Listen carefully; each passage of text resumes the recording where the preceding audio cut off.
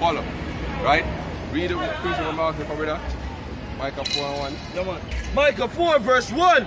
But in the last days it shall come to pass that the mountain of the house of the Lord shall be established in the top of the mountains, and it shall be exalted above the hills, and the people shall flow into it. And many nations shall come and say, Come and let us go up to the mountain of the Lord, and to the house of the Lord of Jacob, and he will teach us of his ways, and we will walk in his path, for the law shall go forth of Zion, and the word of the Lord from Jerusalem. Right. So it's completely contrary to the system we have now. We have an unrighteous ruler, therefore the people pursue unrighteous acts. In the kingdom, the Lord is going to set up the nation of Israel above all the earth. And all the nations then will come to Israel to learn what? Of the laws of the Lord. Therefore, they will be righteous. You see me? Alright, the scripture says the law shall go forth out of Zion. Out of Zion. Meaning Right. wisdom shall go forth out of Zion. Can. So I saw the people I get, I gotta understand what's right, why you not to do this, why you not to do that. Right. I got a righteous judge. Right. Him say, in due time I gotta set up one profitable over it, man. You Can. see me?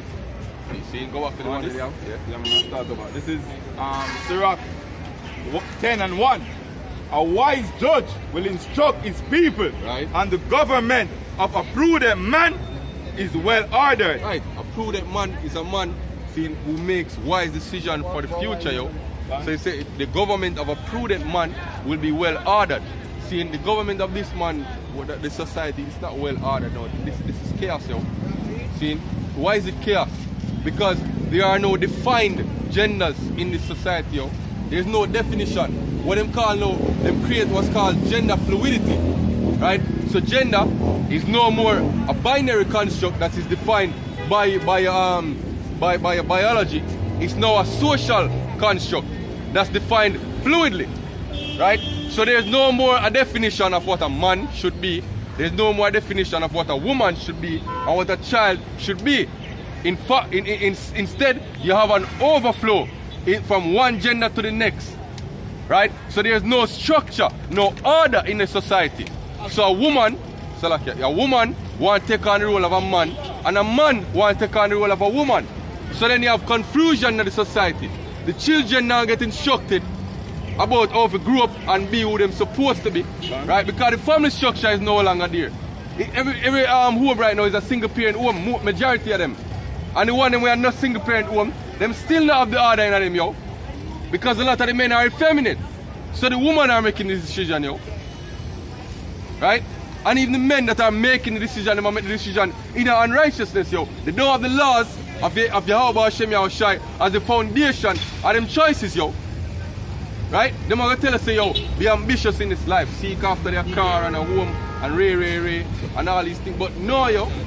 See, what about the Lord, yo? What about the fact that the Lord has chosen us to be kings and priests, yo? What about the fact that the Lord has chosen us to be immortal, yo? What's the conclusion of the whole matter? Isn't immortality more than getting a car in this lifetime, yo? Isn't immortality more than getting so-called married, seeing, and having kids and them thing there? Seeing, when you're not going to live to enjoy your kids, yo?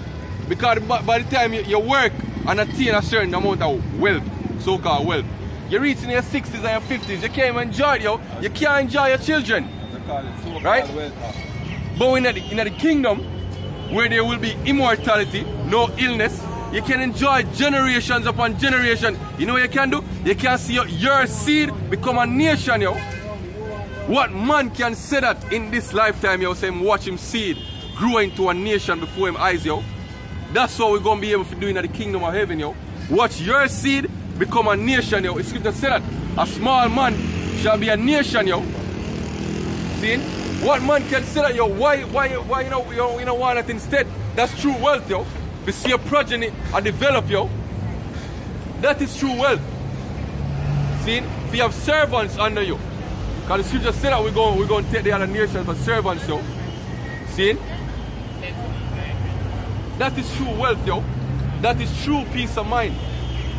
So these are not the foundations that our society is taught.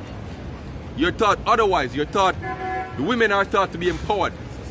Yeah. So, sustainable development, I'm calling it. See? Not knowing that, yo, all the tenets of sustainable development were written by who? The United Nations, yo. All the different goals, so-called Vision 2030 goals that Jamaica is pushing was written by who? By the United Nations, yo.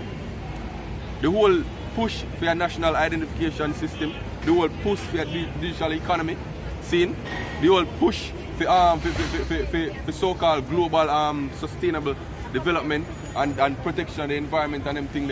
It's all about what? Entrapping the people, yo. Hey, you see the thing is, as we go along the vein there, you have this push to take away paper money, yo, or physical currencies. Seeing? And everybody them following along with it and them say, alright, here what, this sounds like a good thing. Seeing, because it'll be more convenient. Seeing, so I have carry no cash and everything, I just swipe and I go. You see me? And you're being sold on the convenience of it, but you now see the flip side.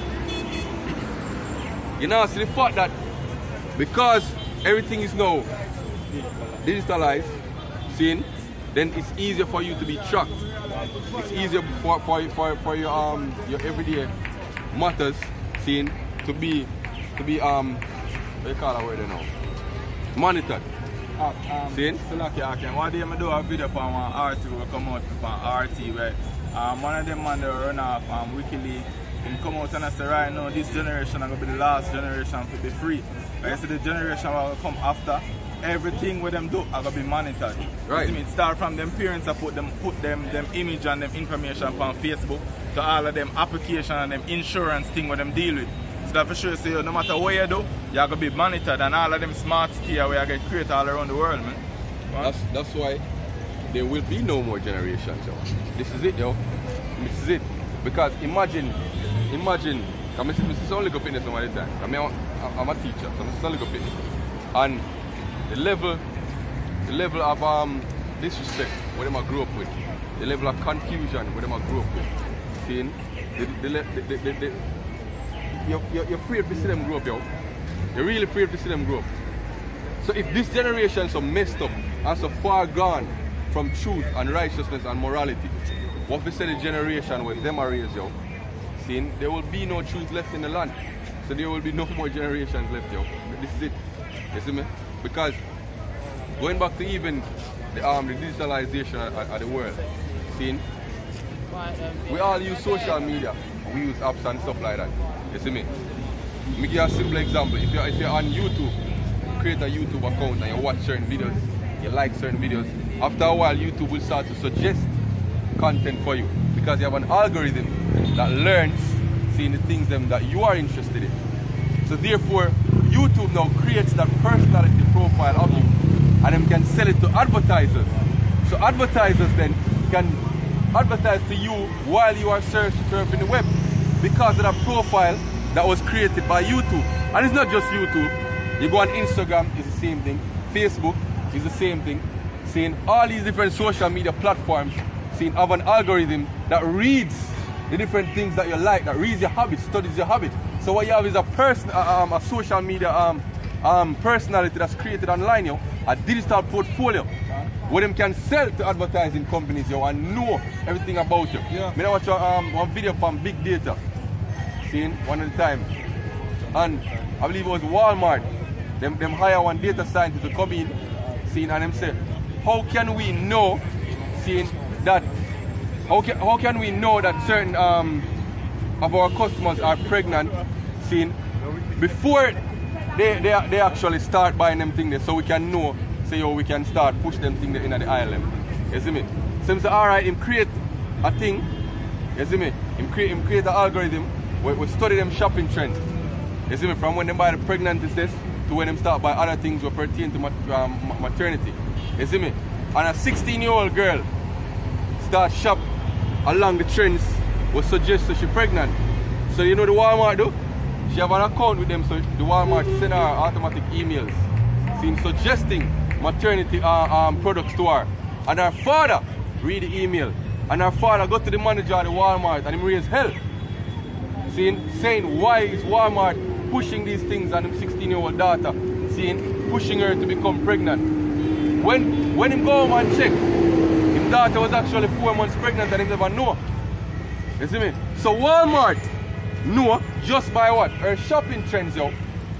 So she never tell them, say, yo, she pregnant. So this is the society where we are grow in, yo. Where your everyday move, is tracked digitally and studied by an algorithm, yo. Digital footprint. Them call it a digital footprint, yo. Right now, big data is to the point where, so the idea of big data is to collect as much data as possible on a particular subject or on a particular scenario, so that you can predict the future actions of the scenario. For example, you have in a big cities, you have sensors under the road. You see me? And the sensors track the amount of traffic that flows throughout the day. You see me? So you have an algorithm that reads all of this and can predict in the future when there will be a build-up of traffic along a particular roadway. So you can study the movement of a particular city in mass, so you know exactly how a whole city move as one. That's one thing, that's a movement. Next, you can say, alright, we're going to study one particular demographic. You see me? Everybody in Chicago between the ages of 18 to 25, we're going to collect them social media usage. We're going to see the type of videos where them watch, the type of memes where them share, the type of posts where them put up, the type of parties them go to, the type of education them have. And through that, them can create a whole profile for that whole demographic. I said, this is how people between the ages of 18 to 25 think in Chicago. And say, alright, we need to change the perception of the people, let's say in relation to cigarettes. We need to change how them think about cigarettes. So you know what them do now? Them say, alright, this is what the algorithm suggests. So them start push certain campaigns onto your social media profile, certain videos onto your social media profile. And then when you start, you realize that your opinion start change little by little by little. You see me, you have a movie there where them again, Branded. You see me? Good movie. In the beginning of the movie, everybody start eat healthy. You see me? And the fast food restaurants were going out of business. They go bankrupt. And them hire this media, this publicist, this media publicist specialist. And them say, yo, I'm gonna make in 2 to 5 years, I'm gonna make everybody, not 2 to 5 years, 2 to 3 months, he said, I'm gonna make everybody start buy fast food again. And this is what him do. Him start a reality TV program with this fat girl. We are gonna undergo plastic surgery in order to become thin and beautiful. See? And them, of course, you know, reality TV, them broadcast every stage of the operation. So from when them just meet her, you know, them interviewing our family and, you know, our co-workers. So you fall in love with her and you're on the journey with her, you're emotionally invested in what going on, you see me? And then now, on the night of the surgery, them release, so-called release or leak a video of her crying to the camera saying that she doesn't want to go through the surgery anymore, she changed her mind. You see me?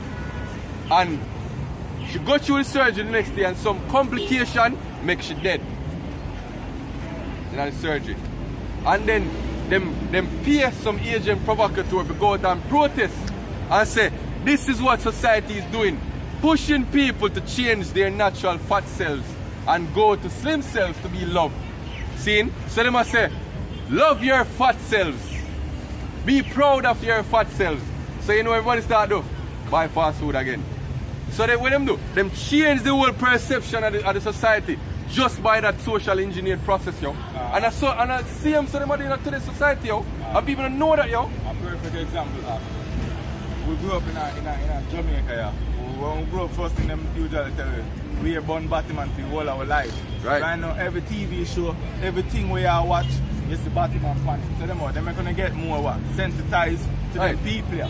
And the thing is, you know, what people don't really think on a big scale now. We only see what in front of me. You see me? Give me 2 Corinthians 1:11. We only see in front of me. You see me? So, you know what the UN do? I'm sorry, you what? Jamaica is a very homophobic country. But here, it's a big tourist destination. We need to change the thinking of the Jamaican people.